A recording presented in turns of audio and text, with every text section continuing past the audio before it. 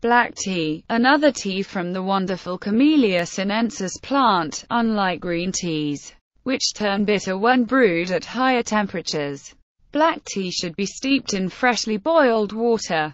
The tea plant is native to Southeast Asia and can grow up to a height of 40 feet, but is usually maintained at a height of 2 to 3 feet by regular pruning.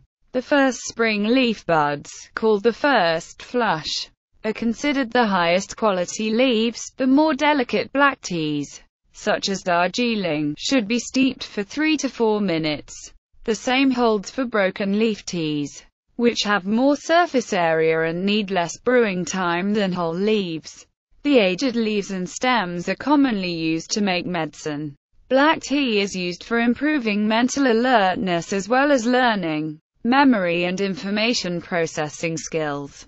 It is also used for treating headache and low blood pressure, preventing heart disease, including hardening of the arteries, atherosclerosis, and heart attack, preventing Parkinson's disease, and reducing the risk of stomach and colon cancer, lung cancer, ovarian cancer, and breast cancer. Women who regularly drink tea, including black tea or green tea, appear to have a significantly lower risk of developing ovarian cancer compared to women who never or seldom drink tea. Black tea contains powerful polysaccharides, which are carbohydrates that work to slow blood sugar absorption, a potential benefit to those battling with diabetes. It has also been suggested that regular tea drinkers have stronger bones and lower probability of developing arthritis due to the phytochemical found in the tea.